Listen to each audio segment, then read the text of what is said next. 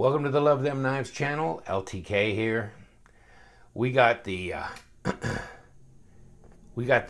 tripod cranked way up, long way down here to the table, but we needed the to back it up a bit, because this ain't no little sissy knife. This ain't, nope, it's bigger than that. Got this knife, Bark River, Escanaba, Michigan, US of A. Upper Peninsula of Michigan. I was up there a couple times when I was a young kid, but not since then. And so, yes, I've pulled this out before, but it's like, contact us on Facebook. There you go, Bark River Knives. And what's in the packaging? Get out of here. This knife. Take the sheath off of it. 1909 Michigan Bowie. Let's throw the packaging to the side for a minute. Yikes. There you go. Oh, that's the container. There you go. They got their advertising on it too. 1909 Michigan Bowie. A2 steel, Escanaba, USA. You like that antique ivory micarta handle? Polished aluminum pommel. Nice brass guard. Big knife. Big knife.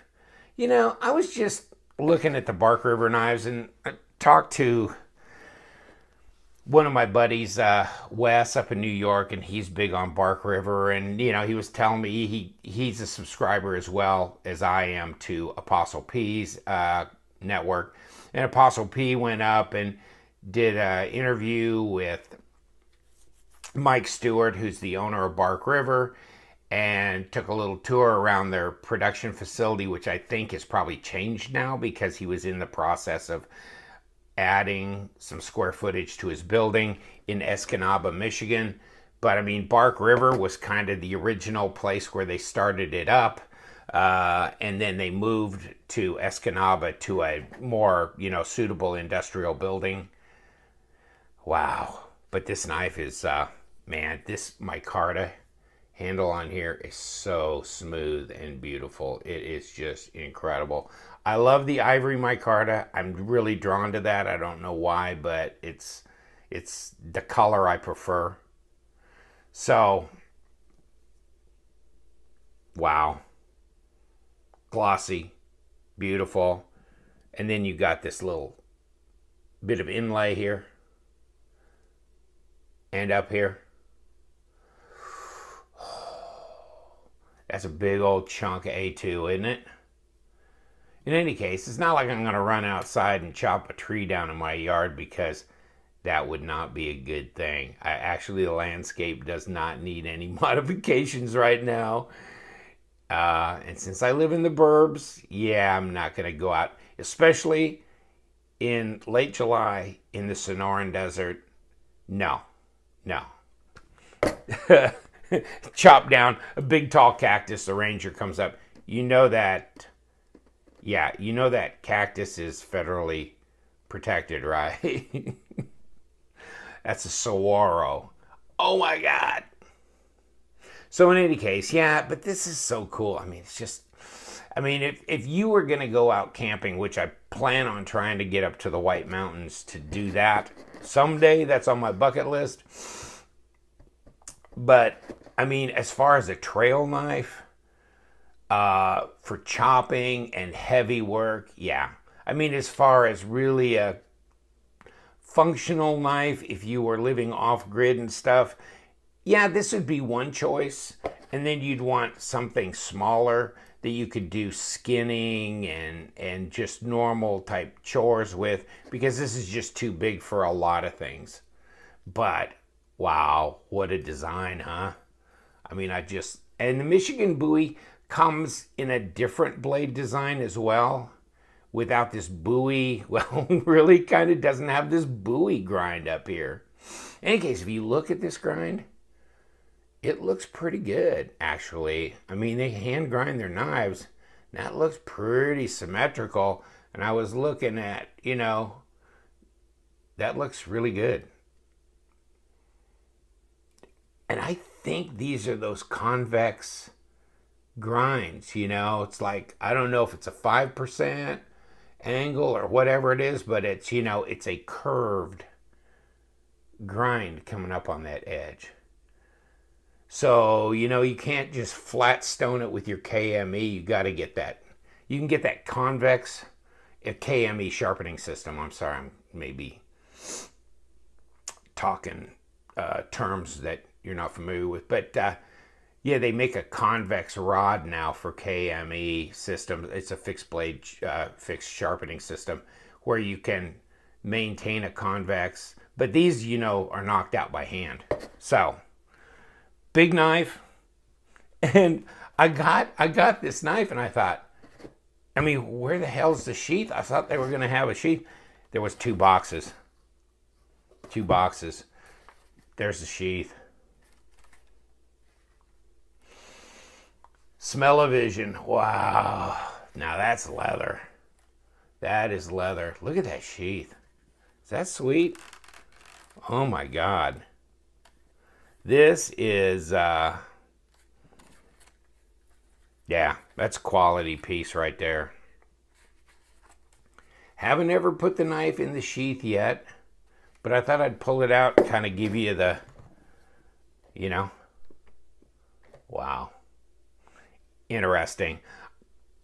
I'm not necessarily going to do anything special. There's not a lot of tricks to a fixed blade knife, but I just wanted to run this on my channel to just kind of give you a look at what these knives are like, you know, as far as fit and finish goes. The blade stock is thick. Big old blade stock. I'm going to check this out. So basically 1/4 inch, right? 0.250 would be 1/4 inch, which is just right at 6 millimeters. Right there. Wow. Big old dog. Let me see if I can get some calipers around this handle. Hey, you got a handle you can get a hold of. Wow. So almost a full inch across. About 25 millimeters thick. Oop, getting a little fatter in this area. 26. There you are, full inch. Whew. Feels good in the hand, it really does. Wow. This is powerful. This is fairly heavy too. Let me try and move some stuff out of the way. So I can actually get my scale out here and we could weigh this up. Big old knife though. Well, how big? Well, basically a 10-inch blade and 15.5 overall, which is about 39.5 centimeters. And you've got 25 centimeter long blade. Isn't that crazy? I mean, a big folding knife on my channel would be 23 centimeters. This blade is longer than a big, huge folding knife would be. Total length, just the blade. Wow. Over 15 inches. So that's a big dog. That's a big dog. How much does it weigh?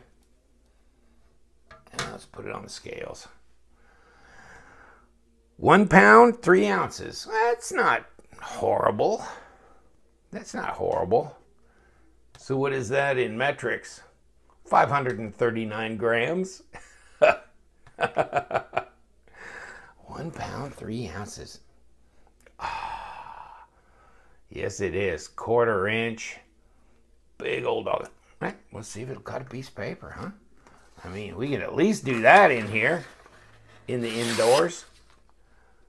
Okay. Yeah, you remember my Randall knife review? I couldn't do this with that Randall, but they're putting an edge on this one. Yeah. Whoop. That's what you get. You attack it too quick. Just like that. I'd say it's sharp. I'd say it's got a real sharp edge.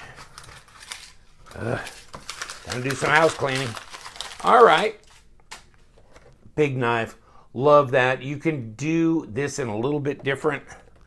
And let me pull just off a knife center here so you can get kind of an idea. 285 bucks basically is retail and in stock as of today at least.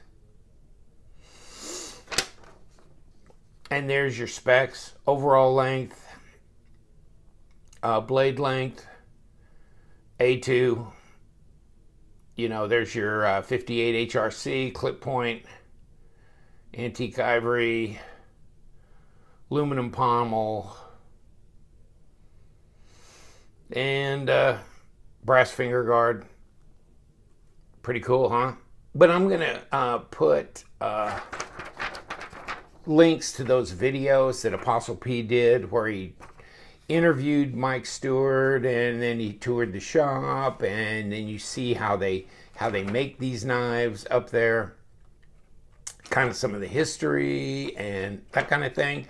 I just think it's fascinating viewing. And these are, you know, as far as I'm concerned, I mean, these are real user knives. I mean, they're not $500, $600, $700 knives. It's close to $300, but this is a big, huge dog. A lot of their knives are, you know, maybe even under 200, up into the low twos and stuff like that. So not horribly, horribly expensive.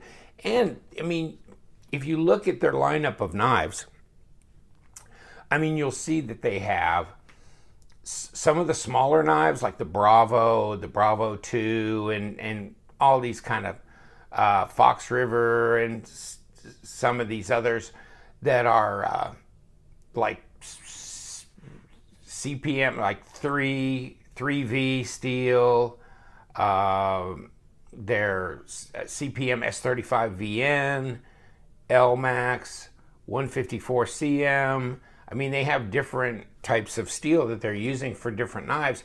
I want to get one of their small knives. I want to get one that's like that long, total length, that I could just slide in my pocket in the leather sheath. You know, not even put it on my belt. Just a real small. They have some that are like under 7 inches overall. You know, that's a small knife, fixed blade.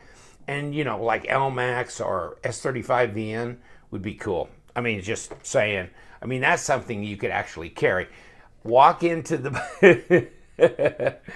Yeah, you walk into Buffalo Wild Wings with this baby strapped to your belt.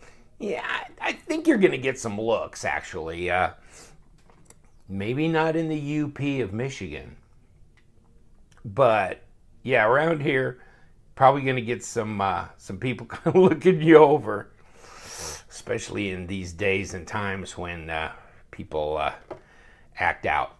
In any case, so... I just thought,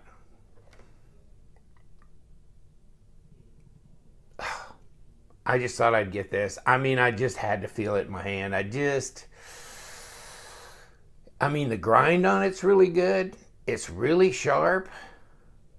I mean, this is, I really like it. This is something you could have and use for years and pass down, you know, through the family, to your son, whatever.